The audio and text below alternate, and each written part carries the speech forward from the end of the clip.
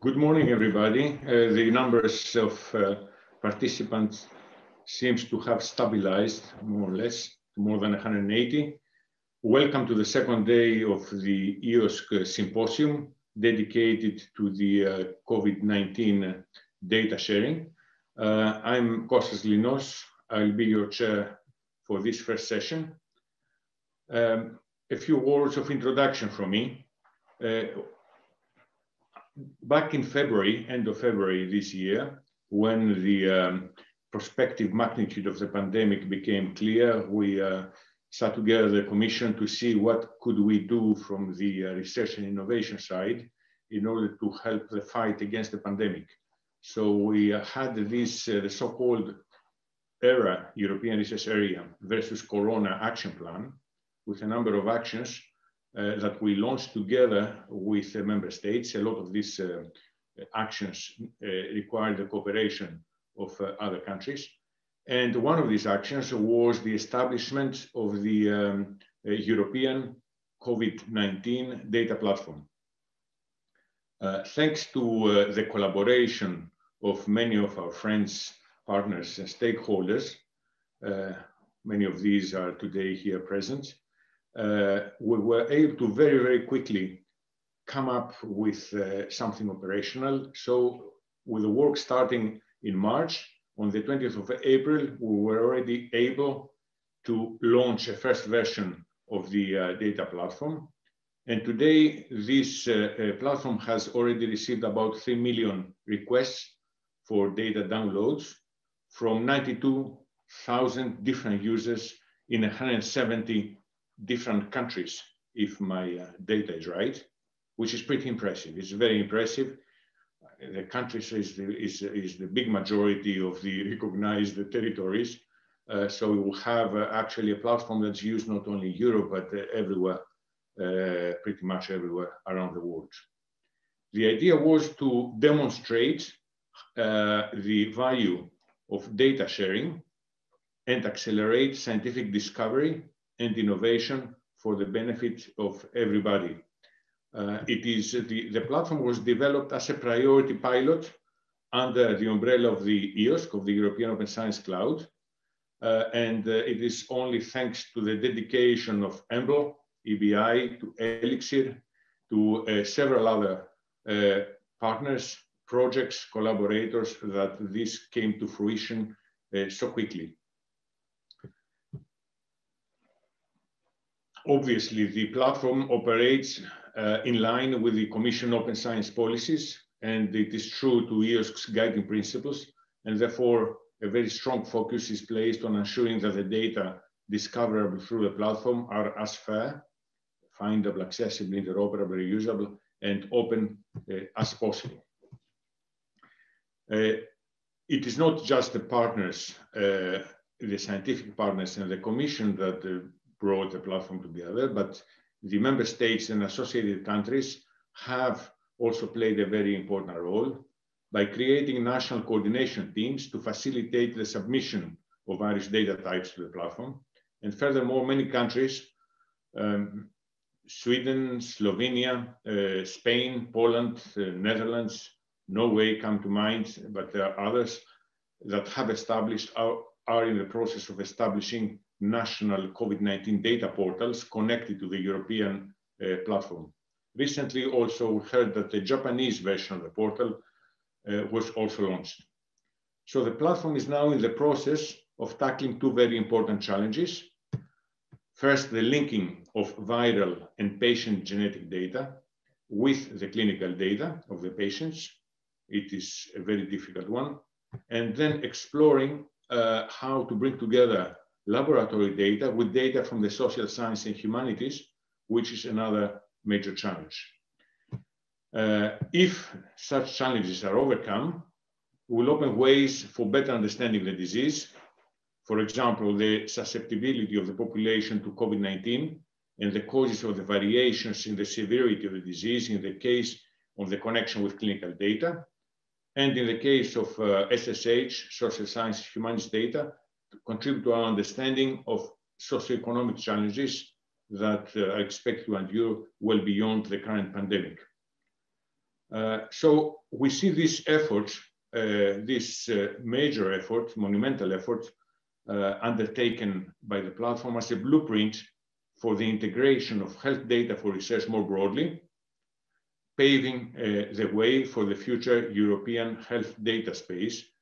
And by the way, here that tomorrow and the day after, there is another related meeting on the health cloud.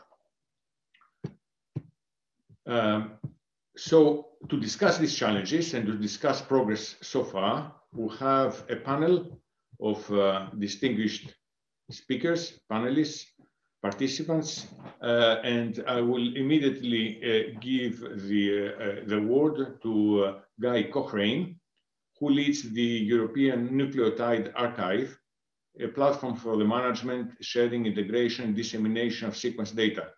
Dr. Cochrane is an authority on large-scale international sequence data sharing. For example, under the COMPARE project, Dr. Cochrane led the adaptation extension of ENA, the European Nucleotide Archive, for the purposes of rapid global pathogen data sharing, and which is used as a foundation for the European COVID-19 data platform. He has a background in cancer research and many years of experience in bioinformatics services, and driven numerous developments within the sequencing informatics world.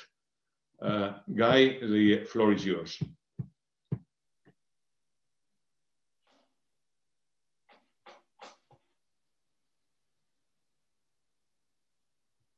Guy?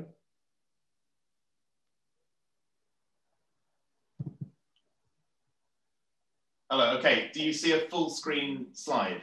Yes, we do. Great. Well, thanks very much, Kostas, for the introduction, and thank you to EOSC for the opportunity to present the platform. And so, as we've heard, we found ourselves with a responsibility at the beginning of the year to contribute to the response to COVID-19 as it emerged.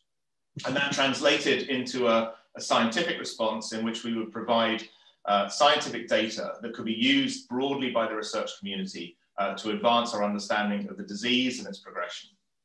And so we were able to move very quickly. By April, we were able to launch the European COVID-19 data platform. At the time, we had significant data connected to the system and some of the functions that would later emerge. But it's by no means the end product. We've seen iterative developments, and there's a lot of energy around the further development of the platform as we go forward. And so the premise is really that biological molecules and the biomolecular data that we can derive from those molecules are really critical in understanding infectious disease. So the biomolecular data tell us about, they help us to identify pathogens, virus, and how those viruses spread.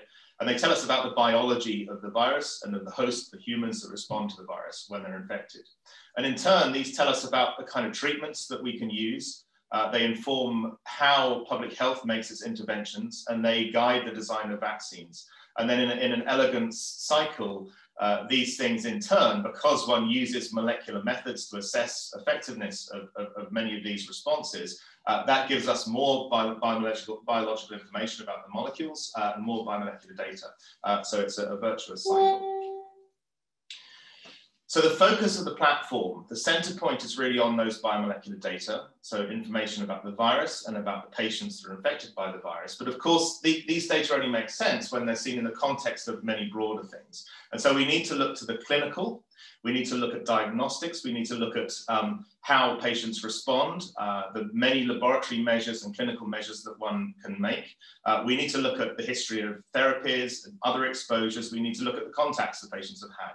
And then we step out even further. We need to consider population level epidemiology and the social sciences. So how do people behave? What is the use of, or how do people comply with social distancing? What is the socioeconomic status of people that are infected? So it centers upon biomolecular data, but very much sits these data in the context of these broader domains.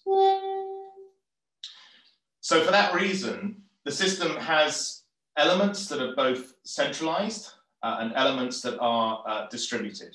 And so on the top left here, we have the centralized components. The focus here is on the biomolecular data. Then at the national level, we have the sensitive patient data, including biomolecular data, but also other health data, the clinical data and the public health data. And then at the European level, we have data from the many research infrastructures across Europe. For example, screening data, clinical trials data, animal model data, biobanks, and many more. And then all of this can connect internationally, so to present the European face of COVID-19 research.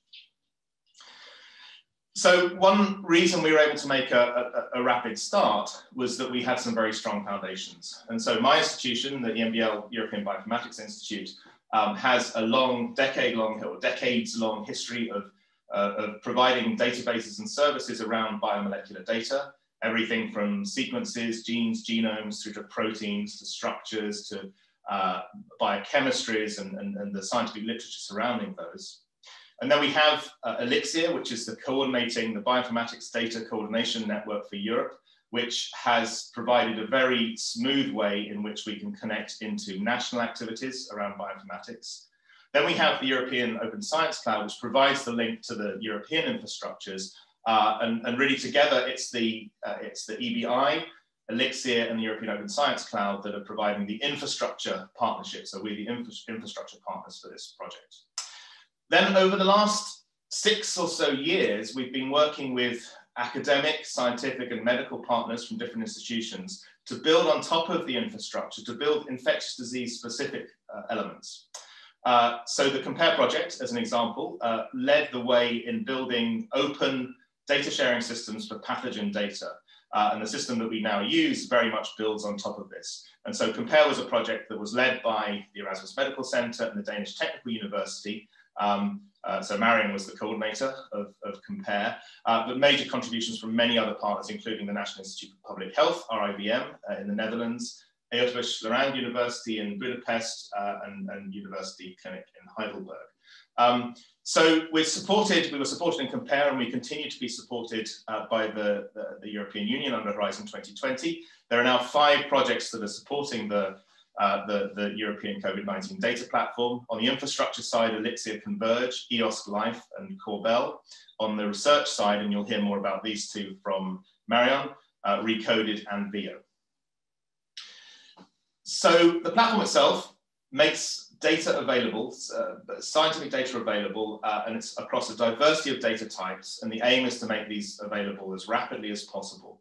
It's a diversity of platforms that are supported, and it's a diversity of scientific reasons for generating data that are supported. And we support data at different degrees of completeness. So everything from the very raw forms of data through to the processed, QC'd, interpretable forms of data.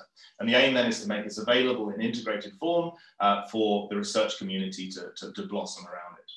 There are 3 technical components. The SARS-CoV-2 data hubs provide for those who are sequencing SARS-CoV-2 virus. They provide a toolbox that allows for the management of viral data, for the processing and analysis and interpretation of those data, and for the connection of those data, the sharing of those data into the global whole, the complete set.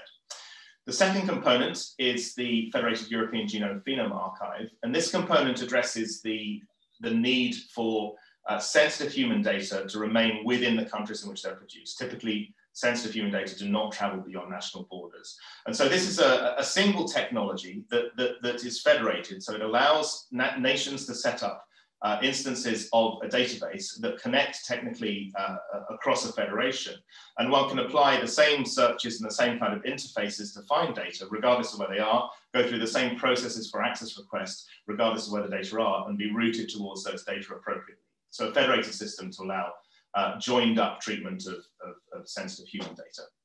And the third component on the right here is the COVID-19 data portal. And this really is the entry point for most people who are accessing the platform.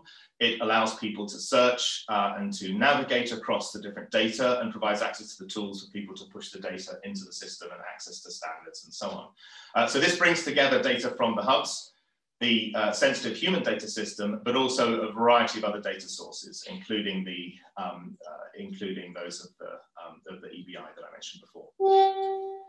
So just very briefly, the kind of data flow that supports is, well, the data are produced at the level of a patient.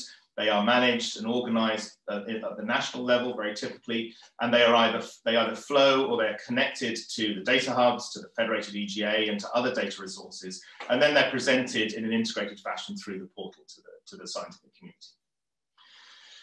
So one early priority was to make sure that biomolecular data were well connected. So we now have something like 300,000 different biomolecular records that are available through the platform. This is across, I think, 16 different databases, focusing on sequences, expression, protein structures, functions, biochemistries, compounds, so databases of compounds that are active against particular targets, and then the scientific literature, including preprints around all of that. And this is all searchable and navigable within a single system, accessible and downloadable and so on. And then for the contextual resources, we link out, and we're working, I'll come back to this, we're working on the deeper integration of these. So there's a growing number of initiatives and databases that are connected and searchable through this system as well. So one of our early priorities, and something we've worked quite significantly on in the first 6 months of the platform, is the mobilization of information about genetic variation in the virus. And really, to access deeply and precisely variation, one needs to have access to raw sequence data, such that one can process those data, handle sequencing errors consistently and systematically to produce a reliable understanding of the whole. So raw sequence data were not being shared very broadly at the beginning of back in April, but we've worked very substantially to try to reverse that situation. And so once one has the raw data, one can enable all sorts of analyses at a much greater precision than would otherwise be possible. So we mobilized significant effort to work with those who are producing viral sequence or those who are setting up viral sequencing. And we now have approaching 100,000 different sequence libraries. So that's 100,000 viral isolates that have been sequenced, which we have raw data. 38 countries, 300 institutions, and the growth has been quite significant. So we have the SARS-CoV-2 data hubs operating at national level in 16 cases. And it's important, if you look at this map, you probably can't see the numbers, but if you look, in red we have the data hubs, and in blue we have the other routes through which data come into the system. And 70% of the data are coming through the data hubs. And you do see there is a focus on Europe, because we've focused our efforts so far on Europe. So this is a major global contribution. The platform itself is really driving the mobilization of these data. So we have some curation on these data to improve the quality, particularly around the library, the sequencing methods. There are 3 computational workflows from Erasmus and RIBM that are available for analysis of different types of data in this set. And then we have an assembly product that is currently being QC'd, and we hope to be releasing that soon. On the right, this is just an example of the kind of quality metric navigation system that we will offer when that becomes available. So there are many other things going on at any one time. I can't cover them all. Here we have the energy that's going into building out the federated EGA. So for the sensitive human data, there's a lot of activity in many countries in building their national nodes. We're expecting to see the launch of the first national nodes this year still, and then more added next year. First comers will probably be amongst the Nordic countries, Germany and Spain. But already, because we already have a central EGA system, we already have human genetics data flowing into the system that are available through the platform. Not all data types have appropriate databases with the appropriate structures. And so we're working on, for example, serology data, for which we need to build with the community data standards and perhaps a database that will be able to serve these data into the system. We have an effort into organizing data by cohort. So there are a great many emerging studies in Europe and elsewhere that study cohorts of patients, and many of these connected to different data types. And so this cohort study support is a browser that you see that allows people to navigate these cohort data and drill down into the data. On the right, we have at any one time many developments going on around analysis tools. Here's some phylogenetics from our Danish partners, a dashboarding tool here. We have taken a very active role in promoting fair practice and openness in data. This is an announcement from us a few months ago. We're working on deeper indexing. So for those data types that are not directly in the middle of our point of focus, we need a deeper indexing and greater navigability from biomolecular data to those data types. And then we're working on different elements of quality control and curation. This is a partnership with Norwegian colleagues that are improving the curating sample data, information related to viral samples. And so just to finish, the system is being used very broadly. On the top left here, we have building out the connections to clinical epidemiological data at a national level. And I will leave this to Marion, who will cover this in much more detail. Down here, we have an example of drug development. And this is a platform called Open Targets, which has used data available from the platform, curated and processed those data to produce a set of target genes and lined up against those target genes compounds that have different activities against those genes and have a status in terms of trials and clinical trials. And all that information is presented. This has actually gone full circle because we now have included that as a data source within the portal. So now this is included within the platform as well. Another nice thing on the top right here has been the national coordination that Kostas mentioned.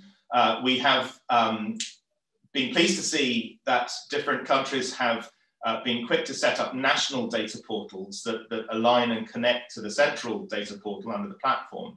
And actually now we've launched, we make available a web toolkit of different web resources, graphical components, style sheets, and so on, to allow people quickly to spin these up. And the function of these really is to help the national coordination effort, where there are national activities, particularly around those patient data. This can be the entry point for scientists within a country to access those projects, but then it connects onwards into the central portal for the centralized data types, for example. And then finally, on the bottom right here, we have a use case from the bioinformatics developers under the Galaxy system. And so this is a system that allows people to do different types of bioinformatics analysis on the data on the platform. So this sits on top of the platform and pulls data from it. You can run different analytical workflows. And what's shown here is the reverse component of that, the reciprocal component, that is a tool that supports people who have produced sequence data. It supports them pushing those data up into the portal from the Galaxy system. So that's where I leave it, and thank you for your attention. Thank you. Thank you, Guy. It's impressive always to see how much has happened in the last 6 or 7 months. I remind everybody that you put your questions through Slido, and we'll take a few questions to the speakers at the end. It is now the turn of the next presenter, who is Professor Marion Koopmans. She focuses on global population level impact of rapidly spreading zoonotic virus infections, with special emphasis on foodborne transmission. Her research focuses on unraveling the modes of transmission of viruses among animals, between animals and humans, and among humans. How relevant, Marion, for the case of the COVID-19 disease. She is coordinator of VIO, a project of Horizon 2020 that aims to develop approaches for early warning of risk of emerging disease emergence. And she's also PI in the PREPARE project, another EU project of Horizon 2020 on harmonized large-scale clinical research studies on infectious diseases, and in a dedicated also COVID-19 funded project linked to PREPARE. In 2018, Marion received the NWO Stevin Prize, which is one of the most prestigious distinctions in Dutch science. Marion, the floor is yours. Okay, well, thank you. So what I will do is explain what the use case is that we're trying to develop to really test which are the connections that we need to establish to make the COVID data initiative really fully explorable also for clinical research. And I do this from my background working both in public health and in a clinical environment. And these are efforts that are building from the project, some of which you just mentioned. There's been an initiative for the World Health Organization already in 2012, I think, to explore and to prepare the minds for starting to work with deeper laboratory data in the whole public health arena. This was then working with viral genome sequences as part of the toolbox for public health. The COMPARE project that developed tools and analytical approaches to really capitalize on the fast development of next generation sequencing approaches in different fields, both public health, clinical, and more basic research.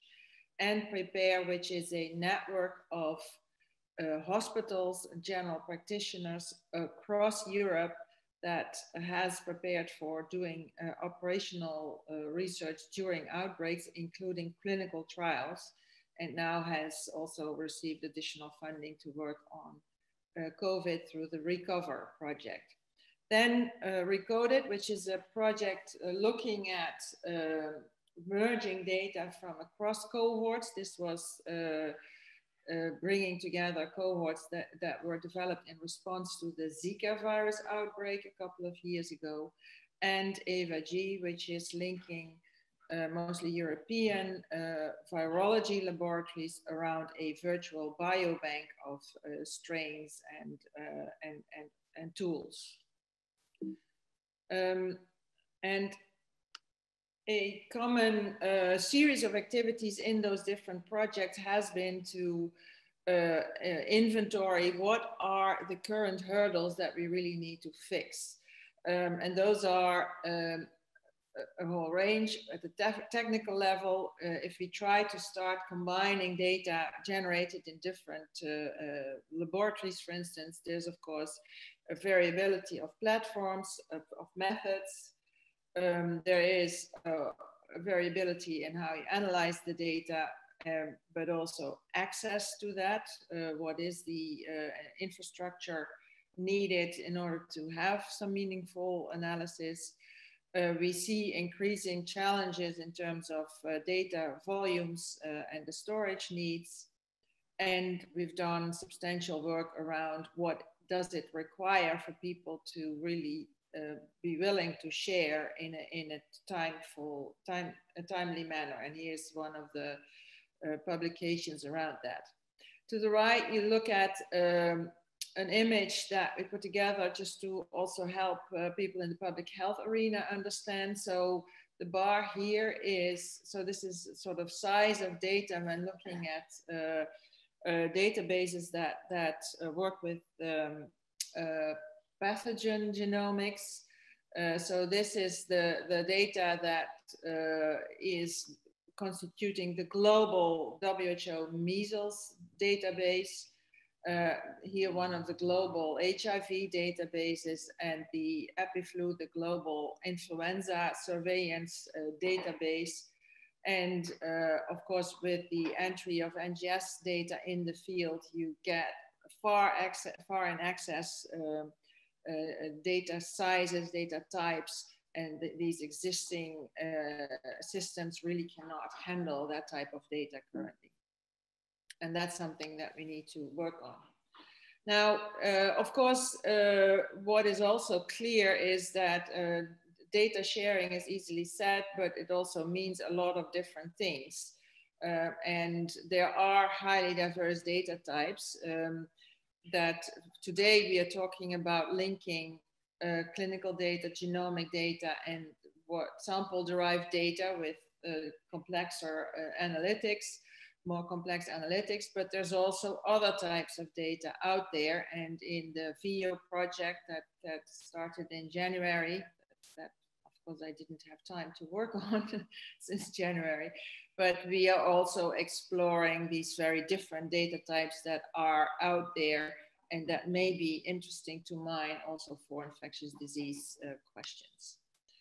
Now, for the work that we're trying to do now specifically for the SARS-CoV data cloud, I think it's critical to get some case studies going because of this issue.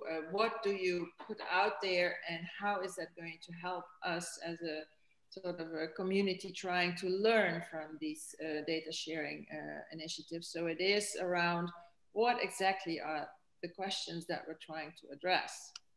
So for that, we are developing some of our own experience as a case study. So this is a data case study within the Netherlands. So where we have in the hospital that I'm involved in, and that the next speaker is also involved in, we have a local patient database which collects clinical data, some background data that is part of the now standardized global eCRF developed through ICERIC. It also collects whatever diagnostic data that make it back into the patient file. And it collects information on informed consent and other data that the next speaker will be presenting. So that data is now a part of a national initiative to try and aggregate and compile this type of data for the different hospitals, university medical centers that work on these, for sharing into the international ISRIC platform, and then also for open to requests for research at the national level and presumably also at the international level. Now, what we have linked to that, but not yet included, is some deeper laboratory data. There is pathogen sequences, there's T-cell data, B-cell data, transcriptomes, serology array data, and what have you, from deeper studied patients within this national cohort. And that data sits in local repositories, either in our laboratory or in the laboratories of our collaborators.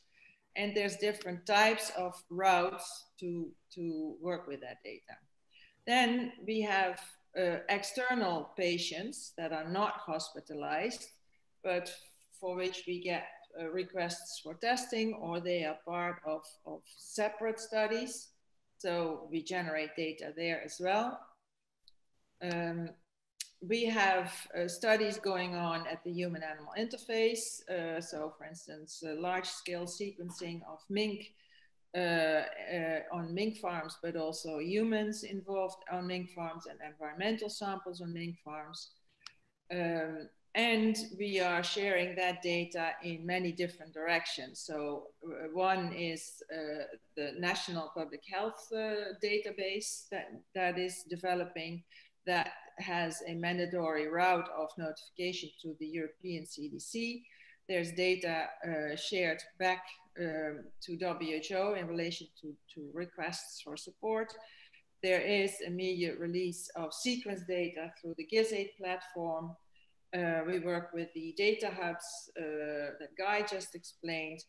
And of course, there's all different EU projects that may or may not have their own data sharing initiatives. So this is just to explain the complexity of the landscape that we're looking at when we say clinical and lab data around patients.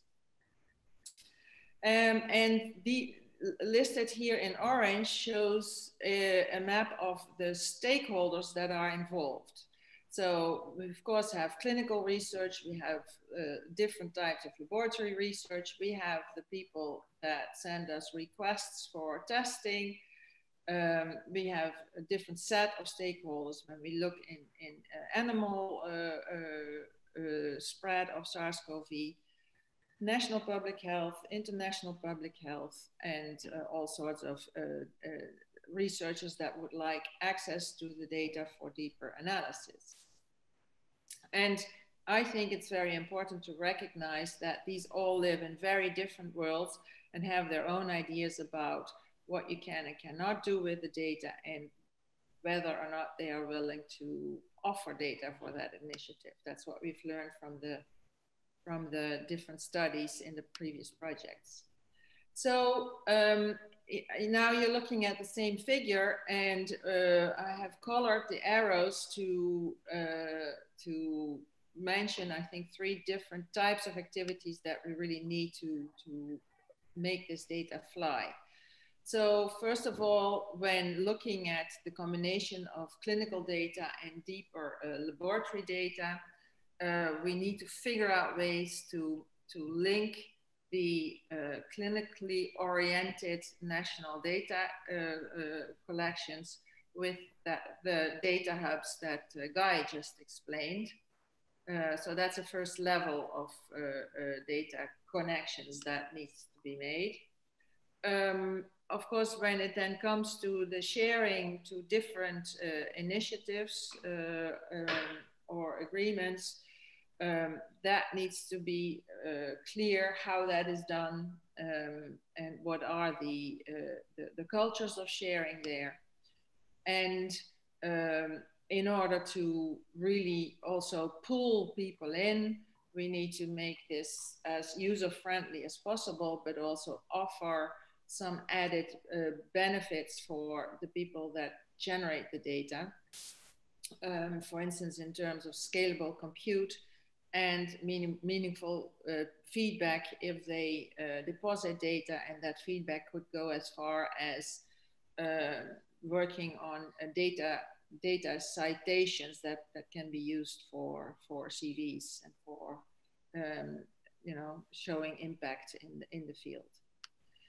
And that stakeholder engagement is something that we've worked on a lot with the Compare project in developing the data hub model, where you say, okay, so you have a data and information platform, but eventually what you really would want to know is what is actionable information that you can get out of there. So, and trying to work with stakeholder communities to see what their questions would be and how would that work with linking all these data, because that's eventually what really makes it most meaningful.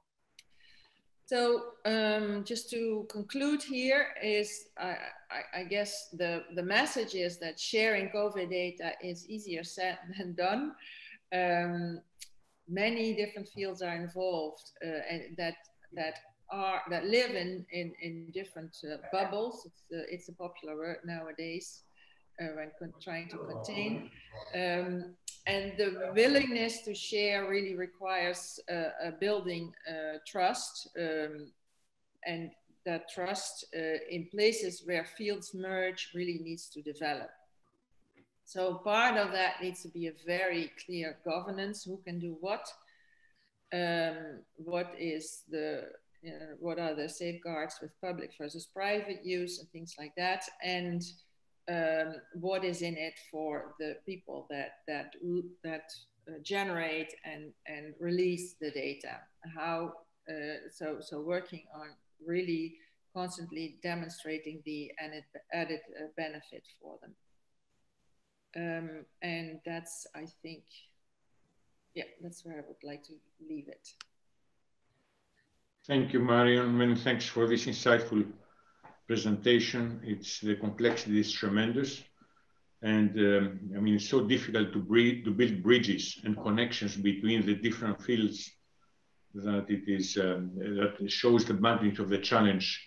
If this is for the case of COVID-19 particularly, when one talks about the health data area overall, the magnitude of the challenge is even bigger. And then when we talk about EOSC data in general, one can imagine. But these are used as blueprints, and this is what is in our mind. This is how we see it for building the health data cloud, health data space progressively. And then from that, and doing the same in many other areas for building EOSC overall. And I say this because there's 1 or 2 questions that ask about how does this fit into the EOSC, the European Open Science Cloud development. Before going to a couple of questions, to other questions, I would like now to pass to our third speaker, who is Wiro Niessen. Professor Niessen is a professor at Biomedical Image Analysis and Machine Learning at Erasmus and Delft University of Technology. He's fellow and was president before of the MICAI Society. And he's also CTO of Health-RI, which aims to develop a national health data infrastructure for research and innovation. In 2015, Wiro received the Simon Stevin Award. And in 2012, he founded Quantib, an artificial intelligence company in medical imaging, where he is now the scientific lead. Wiro, it's your turn. Thank you very much. Yes, I would like to comment on the previous two talks that showed the enormous importance of data sharing, but also the challenges. And I would like to take the perspective from trying to make the clinical data accessible. And we do that as part of Health-RI, which is indeed an effort to build a national health data infrastructure. So we see everywhere that because of the enormous increase in opportunities of data science and AI technologies, that the importance of data-driven techniques are becoming increasingly important. And the same as I think is true in this COVID crisis, in which we would like to learn from data. But we see in general that in the life sciences, data-driven research is confronted with quite some challenges. So first of all, we see an enormous fragmentation of data, images, and samples that are collected in different places and under different conditions. There's a clear lack of standardization, both in the care process, in which reuse of the data is often very problematic, but also in research. And because of that reason, we see that the quality of data and the possibility to reuse data for research and innovation is often quite problematic. Also, sometimes there's ethical and legal constraints. Sometimes they're perceived, sometimes they're real, but clearly researchers struggle with the ethical and legal framework in many aspects of data-driven research. So that's the reason we've established Health-RI, and Health-RI really tries to create an ecosystem in which data-driven research can thrive. And that means that there's activities in many pillars. A lot of issues are related to ethical and legal issues. So there's clearly the need to work on governance and other parts of making sure that there is a legal basis for reusing data. So that's one part of the activities of Health-RI. The second is the actual establishment of a health data infrastructure, which requires data to be collected in a fair way locally and being linked to each other in a federated network. And then third, once we have such an infrastructure, we need to provide early access. And I think some of the examples given today, the earlier talks, saw already how important it is if you provide such tools and how well they are going to be used. But in terms of clinical data, reuse of clinical data, it's sometimes even more challenging. Now, because we had this vision for Health-RI and are developing it, also we became active in the field of COVID, because clearly the way we can deal with the pandemic is going to be improved if we can learn from today's patient. But we do see the enormous challenge in order to find the right data, to make them accessible and to link them to other data. So what we saw at the beginning of the pandemic, that many initiatives were initiated in parallel, and sometimes some of those initiatives really grow very large and have become very powerful, but also we see a lot of parallel efforts that are difficult to integrate. So one of the first things we did is ensure that we provided an overview of all initiatives, But second, and perhaps most importantly for the long run, we started to build towards building a national portal in order to support observational research in the Netherlands and beyond in collaboration with others. So what are the things we are encountering when we try to establish a data portal for reuse of COVID data? So first of all, there is the legal question. Is there a legal basis for reuse of the data, and how do we ensure we have the legal basis? And there's a lot of issues related to consent. Do you ask that at the beginning? Is there how do you deal with people at the intensive care units, etc.? So these are all questions that individual researchers face and for which there's not clear answers. And this has been actually hampering the reuse of data in many efforts. Then second, in order to be able to reuse data, it's very important that we adhere to international standards linked to lab data, clinical data, image data. So it really requires that both in the clinical care setting and the research setting, there's good data stewardships, and that institutes are aware of the international standards that are being used. Also because many of the patients do not enter clinics in which research is being performed. So there's a disconnect between where data is being collected and where there's people that are interested in reusing the data for research and innovation. Then when you collect multiple data and want to make them accessible, the question is really for what question, who can access the data? And we need a clear data governance policy. And the moment that you start to collect multiple data from multiple resources, virology data, imaging data, clinical data, there's more and more stakeholders and more places, and building an efficient data governance becomes increasingly complex.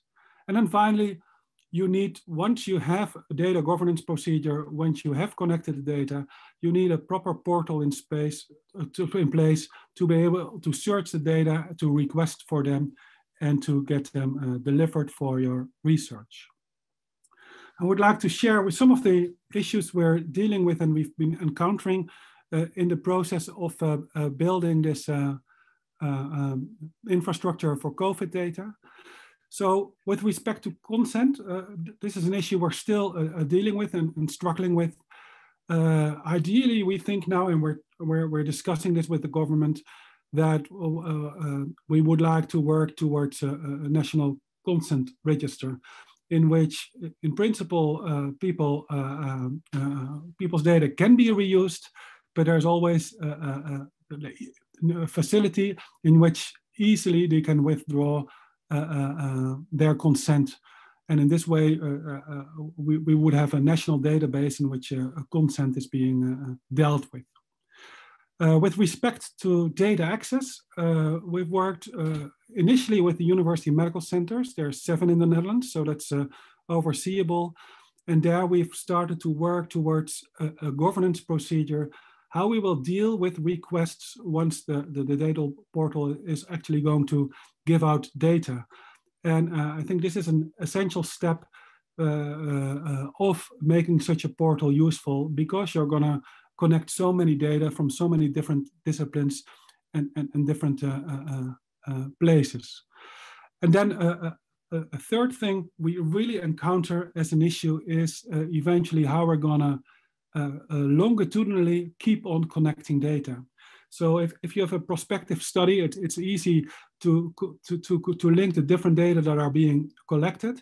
But if you're retrospectively start to connect different data, because you also would like to link the data we're collecting in our portal to data prior to the people that visit the clinic, you need some way to couple the data. And how to deal with that is a main issue. We have one citizen number in the Netherlands, and over the years it's always been discussed whether we cannot have like sort of a national pseudo ID to start to link these data. And because of COVID, those discussions have sort of gained steam again. But it's really important how to couple the data. Just to tell you a little bit about the status of the different steps.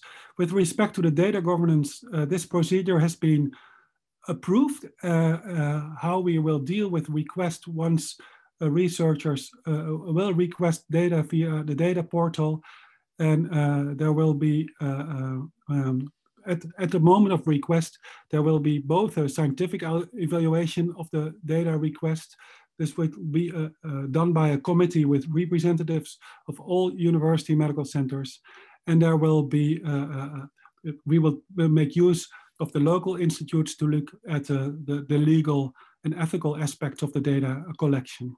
So I think this is quite important, and this is new for us that we, because of COVID, have such an overarching data governance process in place, how we could make data from multiple Dutch hospitals available for reuse and innovation. So this is a bit of a complex figure, but this shows a little bit the underlying idea of the final portal. So in the middle, you see here the data portal. It will, in principle, not be a centralized portal where you have the data, the image and the clinical data, but rather it will have the information which lab data, image data, and clinical data are available at the centers that participate in the portal. So in the left top corner, you see an individual hospital.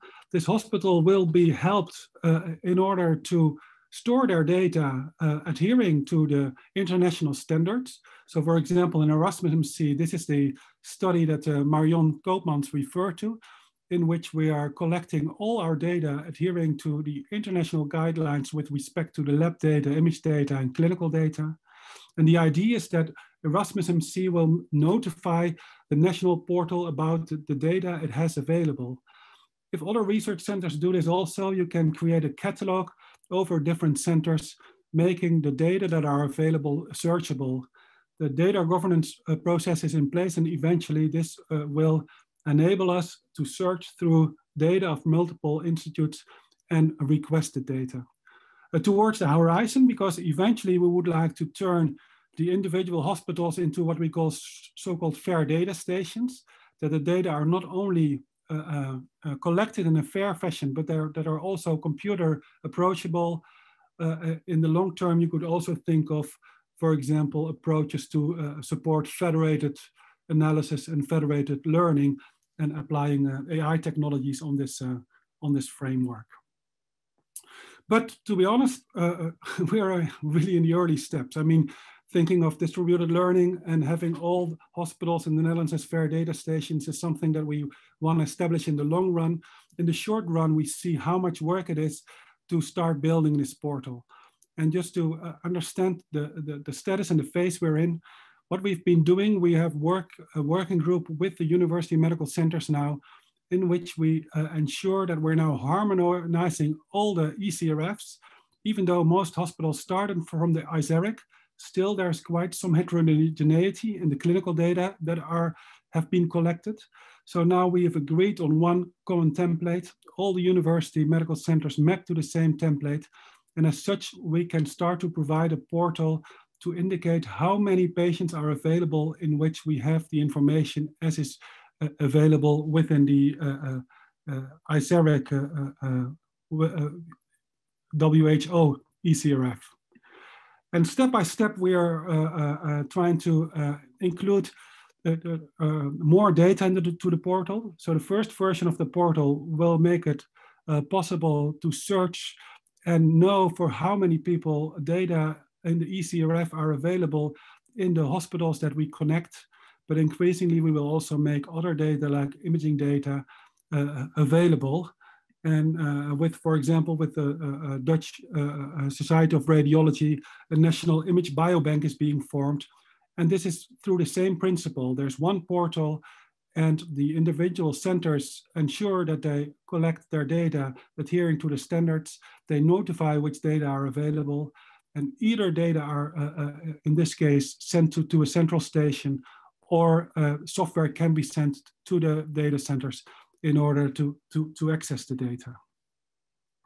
So it's really important, I think, and this is what the other researchers said, this is more the perspective of the clinical data and the imaging data, and we have to link them and harmonize them. But eventually, of course, the richness of information becomes larger if we can link it to other data initiatives. So we have to work together to see how we can link these initiatives to the European initiatives, and how we can link the preclinical or the virology data to the clinical patient data. So summarizing, I think I agree with Marion Koopmans. Data sharing is easier said than done.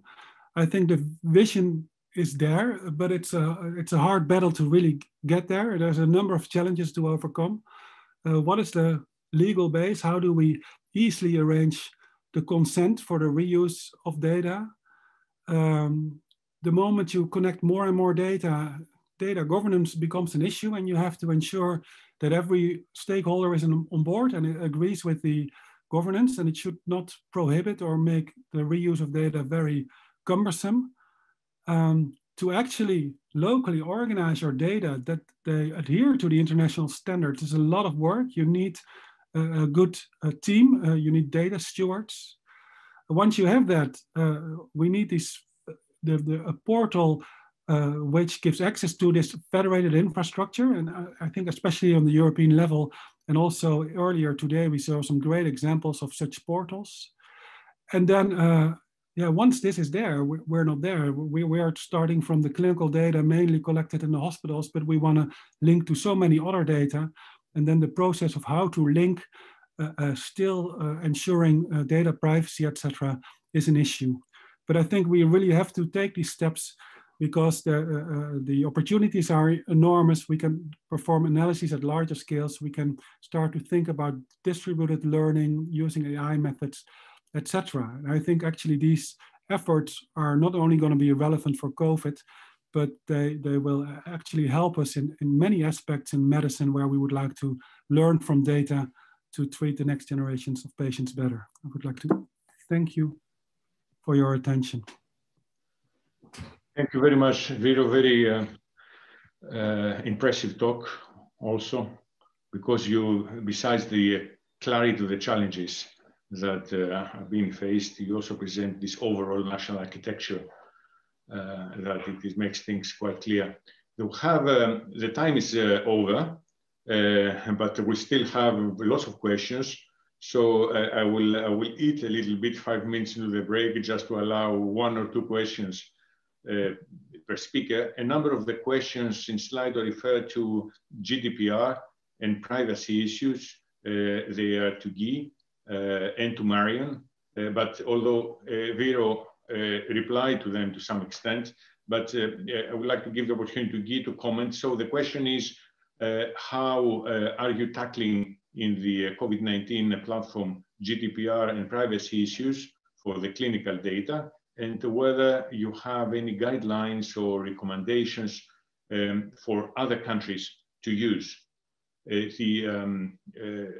For Marion, there was a related question, how do you anonymize personal data? But then I'll give it for the same questions to Viro also the opportunity, since he talked at the end about it. So each one of you a comment about these issues of personal private data and GDPR. Guy, sorry. Thank you. So yeah, on the GDPR issues, so the platform, the European COVID-19 data platform, is a system that brings together many different databases running, as we heard, in different under different systems in different places. So each of those databases, so if there's an opportunity to push data in some way into one of those databases, then that is accompanied by a GDPR framework for each of those. For the, it's not complicated for the viral, or not so complicated for the viral data. So they typically have a similar process. For the human biomolecular, and this question I think was about the clinical data in particular, and any clinical data that flow centrally into the EGA, which is the system for sensitive data, then there is a framework that exists, has been in place for many years, and it is a system where one assigns, so there's a technical component to that provides the security and the secure way of operating on data and accessing data when one has access. And then there is a set of processes that assign a data access committee. So the ethical consent-giving process surrounding the setup of a study leads to the creation, in the case of EGA, we require a data access committee. That access committee oversees decisions about which groups, upon access requests, which groups are allowed to and which groups are not allowed to access data. And then technically the central system makes that available. So there's a whole framework around the process of that, but fundamentally an access committee is established for each study that goes into the system. That's offered as a set of technical components when we build out into different countries, the national nodes of the federated EGA. However, it's not necessarily what will be taken. So it's possible there will be different GDPR frameworks operating in different national nodes. And so I don't think it's right to look at it as a single system. It's a set of different systems, and each addresses GDPR in perhaps different ways. Okay, thank you, Marion. How do you anonymize personal data of patients, and what system is used to do that? Is the question. Well, so what we do. Essentially, we do not share potentially sensitive data. So it is data for which there is permission for, so it's not that can be released. So that's also been our thinking with the data hub. So what moves in there is data that would potentially be allowed to go to be public, but where we're trying to see how can you then link back to private data sets that are for instance, part of the clinical initiative that Wiro is mentioning. That has been the approach so far. But what we also are now trying to map with the VIO project is, if you look at a more complex data structure that I tried to explain, are you going to run into new issues from the combination of data? So because the different fields have very different cultures of sharing. So we can share very easily if we work on human data for the virus genomes, for instance. If we do the same in an animal disease outbreak situation, the permission stream is very different. So that's what we're trying to map. If you take this landscape of SARS-CoV related studies that are ongoing, where do you run into conflicting permissions? And then how do we deal with that? So that's the part of the project. Okay, Wiro, on the same question, yes. This register of consent that you referred to in the beginning, is this part of the solution?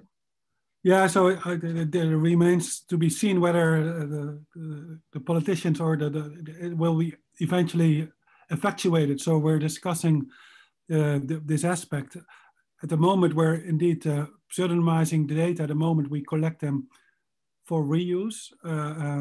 And we have to ensure with the pseudonymization, we don't lose the link to the original data. So that's important. I do think that the federated infrastructure does give us an opportunity to address this problem, because if you keep your data locally on the local control, but you just make known which data there is, and there's a clear mechanism for what question you can send software to the data to collect those data. In principle, you can think of solutions to deal with the issue that data are private and are only going to be used for certain specific questions, and then it's made explicit, and then you can look at the specific consent in that situation. So I think we have to, so I think the federated infrastructure gives us opportunities to handle with the issue of consent, but a national consent register, I think it would be very, very great. I mean, I as a citizen myself, I would like to sort of also know what data are being used and easily say yes or no to different uses or questions. So I think a national register for COVID would go into that direction. Okay, thank you. Another question for Marion. It's an interesting one. The question is, are there any measures to minimize the risk that medical data providers lose market opportunities due to sharing of their data openly? So this is one of those tricky culture questions. So how would you reconcile market opportunities with the open data sharing? Yeah, so I think that needs to be reinvented. So it's a discussion we had at the institutional level because of so for instance, the infrastructure the health research infrastructures that Wiro has been involved in come from the health arena, where there is certain cultures of public-private partnerships, for instance, and the firewalls around that. In the emerging disease arena, the past 5 years or so, the push is open, share immediately. I mean, we get calls from WHO if they know something is happening, and 2 days later we haven't shared the information. So it's a very different culture, which also industry has to abide by. So for instance, the data genome sequences, it used to be information that if you have that, you have an advance in, for instance, being able to develop a vaccine or something like that. You cannot do that anymore. So we have to reinvent how those rules of engagement are. And I think that's one of the very complicated issues. So if I abide by the classical or the rules that we have in place for all sorts of other research, I would be breaching all agreements in the emerging disease arena. So, and that's a common ground that we need to find and develop. It's really a new code of conduct with, with the speed of emerging disease outbreaks. If I can add to that, please. So remember, of course, I think what we're moving towards is a share and share alike culture, where people put in, but they get back. And so there are opportunities around getting back. We know a lot more about disease systems by having platforms such as these. And the opportunities are for everyone in the research world. And that includes people who wish to develop market opportunities as well. So knowing about the targets, knowing about the compounds that are available as targets gives huge opportunities as well. So I think it's a switch, it's a change. But it's openness for lots of different applications, and I think it's worth bearing that in mind. But that goes back to the what is in it for me question. So this is one of the key barriers. We've done research in the COMPARE project, is of course potential IP loss. So what can others do if you share your data? And that's as often mentioned in public health partners as it is in academia, as it is in industry. So, and so those are things to, figure out what is the code of conduct for this open system. Okay, let me ask one last question because we're really out of time and we have many questions. Hopefully, they can be discussed, some of them at least in the next session. It is a question to Wiro on how can machine learning help to understand the evolution of the pandemic? Do you intend to do it? Do you intend to use it? Yeah, I think machine learning is very widely used. So I think if you make data available, you can address many questions, and you can do it with traditional biostatistics, and you can do it with machine learning. And machine learning has two strengths. One is, I think it can be very well used in exploratory research. If there's very, if